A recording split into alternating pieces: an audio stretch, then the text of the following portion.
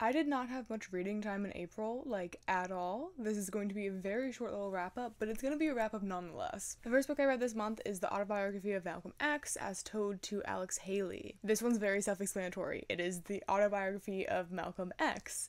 It follows not only his childhood, but it goes and the last chapter talks about his death. I will say I was really pleasantly surprised with this one. I kind of just picked it up on a whim. I really want to learn more about Malcolm X and just prominent black figures and civil rights leaders in general. I've been on kind of like a memoir kick too, so that swayed me towards this, but I will say this was so much more interesting than I thought.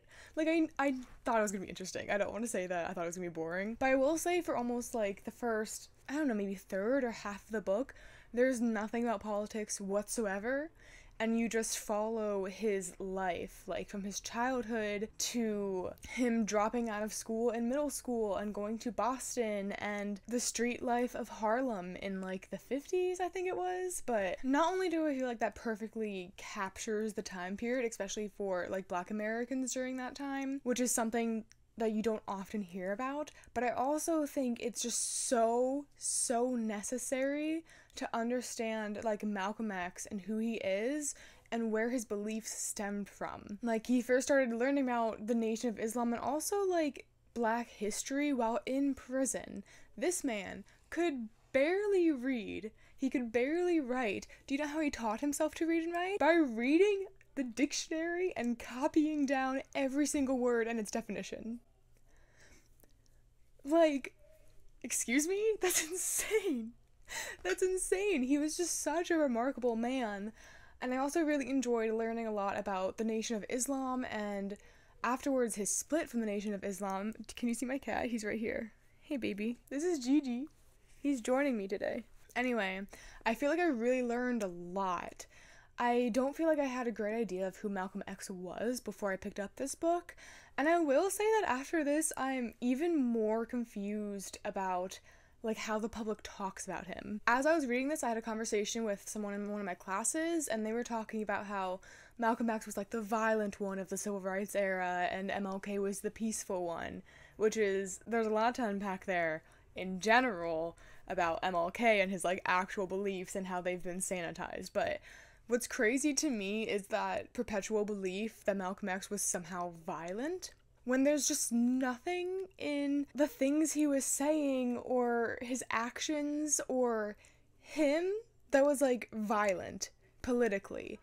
Obviously he went to jail. He was an armed robber for a period of time, but like when people say he's violent, they're talking about his like political alignment and his ideas during the civil rights period, and they're just not. He was calling like the white man a devil, which is fair and true. After he split with the Nation of Islam, he rescinded that rhetoric, and he was very public about how he regretted some of the things that he had said, and it wasn't his current position anymore. I just think it's really interesting how his like public persona has just been so heavily propagandized. It's a really interesting read. It's so thought-provoking, and it's also really easy to get into and really interesting, so I definitely recommend it, and I give it 5 stars. After that, I picked up The Dispossessed by Ursula K. Le Guin. I had to check what her middle initial was. This is my first Ursula Le Guin novel, which I was very excited about. It's a little hard to describe. So it's science fiction, and it takes place in 2 different, like, societies, I guess.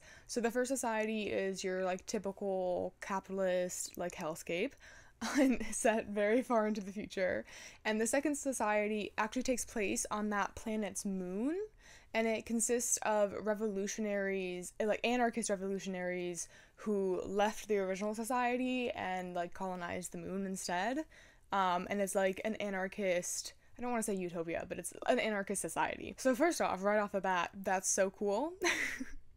That's such an interesting premise. And essentially in this book, you're following someone who's from the anarchist society. He's a physicist, he's like a really influential scientist, and he ends up going back to the capitalist society in order to pursue his research. So you're following 2 different timelines, his life growing up in the anarchist society, and then when he goes back to the capitalist society and his views on that. It was really cool, just the idea of like how someone who grew up in a different society would think of capitalism and like how we live today. I think Le Guin was really clever with that.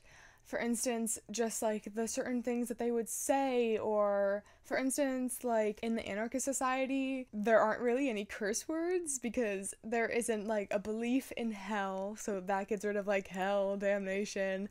And then in the anarchist society, they're also like very open and free about sexuality, so saying fuck isn't like crazy to them and doesn't really express anything. It's just little tiny bits like that that were really interesting to me. Like, how would I think differently had I not been raised in a capitalist dystopian hellscape? I just think it's really cool that not only was this very theoretical and like deep thinking, but then at the same time it was still a really interesting novel.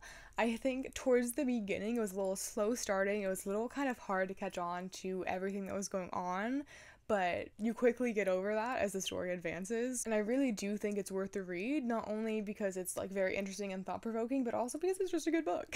I ended up only giving it 4 stars because just for me I didn't feel like that personal connection, like I had to keep reading, but that's just very subjective. And it could also have been because I didn't have much reading time this month. But yeah, I'm definitely very, very, very, very, very, very, very interested in picking up more Ursula Le Guin. This makes me so excited to pick up her other stuff, and I will definitely be doing that soon. So yeah, that's all. I only read 2 books this month, which kind of sucks, but that's how life is. So thank you for watching, and I'll see you soon with another video. Goodbye.